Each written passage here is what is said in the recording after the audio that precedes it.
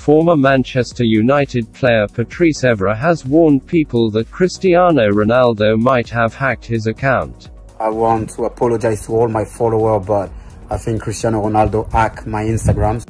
He did this after the news came out that Ronaldo would be transferring from Juventus to Man Utd.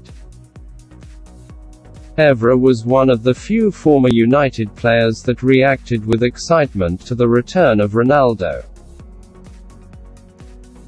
He even posted this photo, with a caption asking Cristiano to stop holding back his excitement. He also posted a screenshot of their chat together, where Ronaldo confirmed to him that he would be returning. Evra has termed this move as the biggest transfer in football history. The two played together under Sir Alex Ferguson. So I'm sorry guys, I hope you will still love this game because it's Ronaldo show. Best player in the world. Oh yes, he's coming back home.